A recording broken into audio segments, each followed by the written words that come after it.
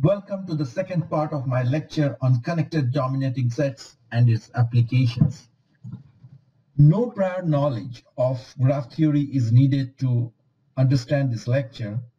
However, I encourage all of you to watch my earlier video on connected dominating sets where the fundamental concepts are explained. In this lecture, I am going to talk about minimum connected dominating sets. In particular, I'm going to discuss about a greedy algorithm to find minimum connected dominating sets. I will also give you an example, and finally I will discuss some applications of minimum connected dominating sets. First, let me talk about bipartite graph and set covering problem because they are closely related. The connected dominating set problem is to find a minimum connected dominating set. Finding a minimum connected dominating set is known to be an NP-complete problem. This essentially means that these class of problems cannot be solved quickly in polynomial time. Several authors have proposed algorithms for obtaining approximate minimal connected dominating sets. The problem of finding a minimum connected dominating set can be mapped into a set covering problem, and the set covering problem is essentially a problem concerning bipartite graphs that can be stated as follows. Suppose that H is a bipartite graph consisting of two sets of nodes A and B, where edges only make connections between A and B. Also assume that for each node in B, there is at least one edge connecting to a node in A. The goal is to find a minimal subset C of A such that every node in B is covered by, that is adjacent to, some node in C. The bipartite vertex graph covering problem can be addressed using a greedy algorithm. At each stage, a vertex from A is elected that covers as many vertices from B as possible that are not yet covered by an elected vertex. We will discuss it in detail with an example. First, recall how to construct the bipartite graph H from the network graph G. Let G be a connected graph where V represents the set of vertices and E represents the set of edges. Let A and B are copies of vertices of E. Now construct a bipartite graph H by putting an edge between vertices V of A and U of B if they are adjacent to each other. Now let me explain the construction of the bipartite graph H. Now A represents the set of all vertices of the graph G, 1, 2, 3, 4, 5, 6. B also represents the set of all vertices from G, 1, 2, 3, 4, 5, 6. Now we put an edge between a vertex from A to a vertex from B if they are adjacent to each other in the original graph. So now 1 is clearly adjacent to 1, so we put an edge between 1 from A to 1 from B.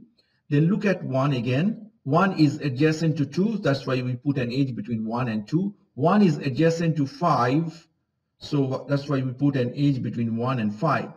Now let us look at the vertex 2.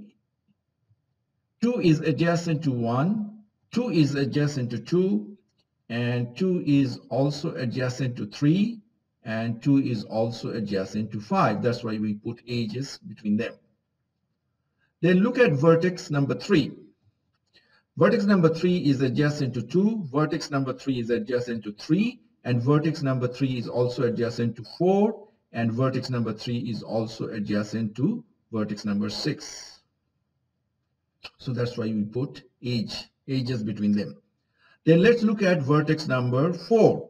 Vertex number 4 is adjacent to 3, vertex number 4 is adjacent to 4, vertex number 5 is adjacent to 1, vertex number 5 is adjacent to 2, vertex number 5 is adjacent to 5.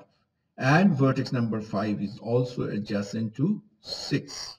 Now let's look at vertex number 6. Vertex number 6 is adjacent to vertex number 3. Vertex number 6 is adjacent to vertex number 5, and vertex number 6 is adjacent to vertex number 6. This is how we construct the bipartite graph H. Now after we construct the bipartite graph, I'm going to describe you how to find a minimum dominating set first, and then I will talk about how to find a minimum connected dominating set. So here is the graph, bipartite graph H, that has been constructed from the original graph G. Now compute the degree of all nodes in the set A in the bipartite graph H, that is, compute the covering numbers.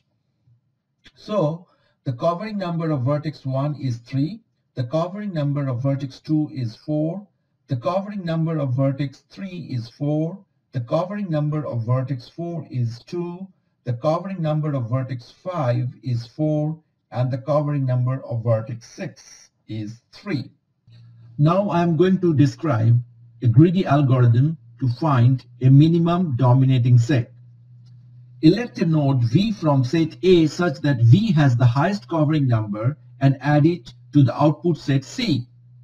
If there is a tie, then the highest ID is used to break the tie.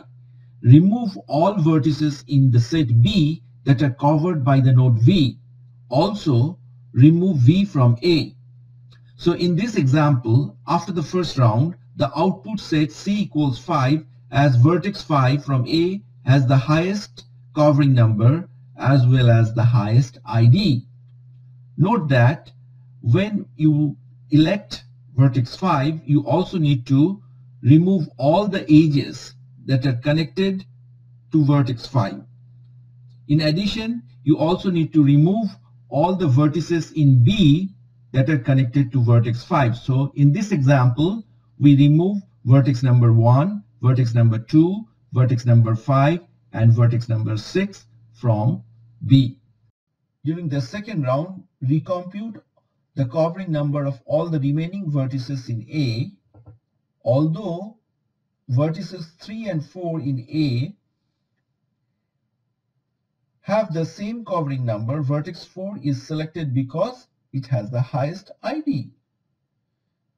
Because vertex 4 has ID 4 and vertex 3 has ID 3, both have the same covering number 2. After the second round, all vertices in B are exhausted and the algorithm converges. The final output set C equals 4, 5 is a minimal dominating set. We can adapt the same greedy algorithm to find a minimal connected dominating set. It will be helpful to identify the vertices of A with vertices of G. After we select vertex 5 from A, only a vertex adjacent to 5 in G can be selected next. 1, 2, 6 are adjacent to 5 in G. 2 and 6 have the same covering number. So we select 6 from A as it has the highest ID. Then we remove vertex 6 from A and vertex 3 from B. Now the output set C equals 5, 6. And clearly covering number of vertex 1 is 0, covering number of vertex 2 is 1, and covering number of vertex 6 is 1. So now the output set C equals 5, 6. Now covering number of vertex 1 is 0, covering number of vertex 2 is 0, covering number of vertex 3 is 1. We must choose a vertex in A with highest covering number. 4 is not eligible as it is neither adjacent to 5 or 6 in G. So the eligible vertices are 1, 2, and 3. Now we select 3 as it has the highest covering number, because 3 has covering number 1. So the output set C equals 3, 5, 6 is a minimal connected dominating set. There are lots of applications of minimum connected dominating sets in wireless networks. In particular, mobile ad hoc networks are represented by a connected graph, and minimum connected dominating sets are used to do routing in wireless ad hoc networks. The dominating sets induce a virtual backbone. So that brings to the conclusion of our lecture today. Finding a minimum connected dominating set is an NP-complete problem. Several approximation algorithms, including greedy algorithms, have been proposed. Connected dominating sets have lots of practical applications in wireless networks, and connected dominating sets are often used as a virtual backbone in mobile ad hoc networks for routing. And thanks for watching this video.